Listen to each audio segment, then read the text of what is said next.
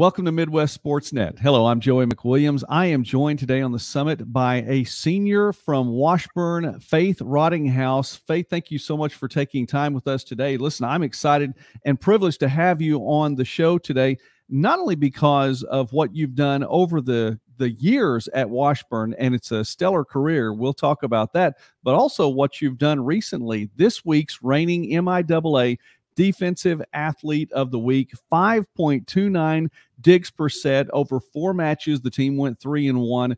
You're able to get 5 service aces in there as well, too. I think it's just along the way, an added bonus. But I think another thing that's big in all of this is that you crossed the 2,000 dig plateau for your career there at Washburn. Congratulations on a great week. Thank you so much, and thank you for having me on. Well, listen, talk about the week then. 3-1, pretty solid week. You all are 8-1 overall. What went into having a week like you had? I think that this last weekend, it was awesome to go out to Colorado Springs and to play some great teams. And the 3-1, it sounds okay, but the team that we lost to, it taught us a lot about ourselves and what we have to work on. And that was an extremely important game as we head into this next weekend. And starting the MIAA play, every single team's good. And on any given day, any team can win. So it was really good for us. And the MIAA is such a solid league and a part of the Central region, which we know is where volleyball is just king in the Central region. But to get to that, you've been an all MIAA performer throughout your career at Washburn and first team, both your sophomore year and junior year. Talk about receiving that honor. It's a big deal.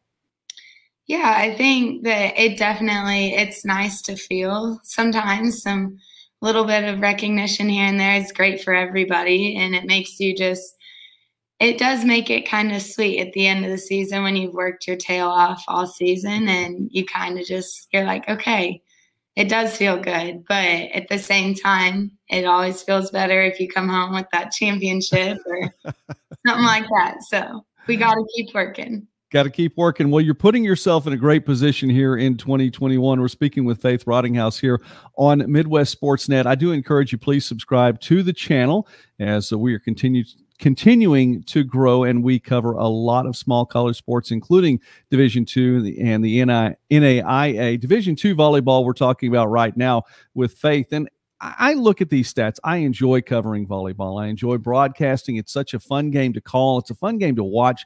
When you talk about your position as a defensive specialist, you look at the numbers.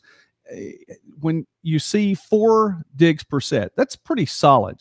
Okay, you've gone beyond that. Not only are you averaging 5 digs per set, but you've done it throughout your career. Freshman 4.79 throughout that season. Then you get to your sophomore year, 5.08. Last year, or your junior year, forget the COVID year, 5.55 digs per set as a junior, 5.23 right now. That's good enough for 5.12 for your career coming into this season. Faith, that's a huge number. What goes into doing something and keeping that level of consistency? I think the biggest thing for me is that I know, if that is the part of my game that I can control the most, and just by giving that effort to go up and get every single ball to help our team be a little bit more successful here and there. And the biggest thing for me is it's kind of fun for when a hitter thinks that they're going to get a kill, and then you come in hot and just stop it. And it's kind of like, yeah. So that is awesome. That is awesome. Well, and you know what? I know that goes a long way for your team too, because when they know they can count on you for at least 5 of those every set, and you're able to steal a kill every now and again that they thought they may have, you're putting that team in a good position to win. A team right now that's 8-1 and has moved up in the AVCA national rankings to the number 3 spot. How does that feel? It feels good, but at the same time, as much as rankings we talk about sometimes, but we don't address them and we don't play to the rankings. We have to come in every single day and work hard because people are trying to knock us down, and we have to try to knock a few more people down. And the only rankings that really truly matter are the ones at the very end of the season. So that sounds like wisdom from a senior. Is that the case? Yeah, been here a few years, so. Well, you've had a chance to play for Coach Chris Herron for a few years there too, and I know he's done a fantastic job there at Washburn. Talk about your time there in Topeka and playing for Coach Herron.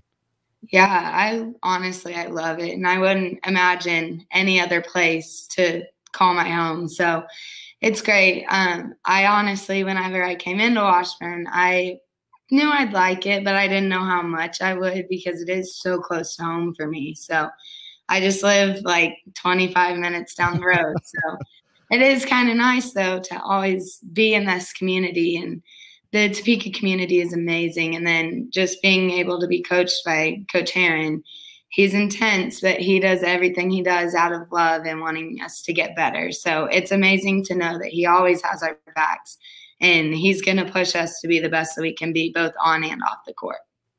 Well, and being that close to home, too, I'm sure it was a little bit easier for him to recruit you. Didn't have to spend a lot of the recruiting budget to come watch you play. But also the flip side now is that your family has probably had an opportunity to see you play a number of times, too, in college. Absolutely. And it definitely helps. I have so many younger brothers and sisters that sometimes it's a lot easier for them to all make it to the games with it being so close. So it's awesome just to always know that my family is going to be here. So.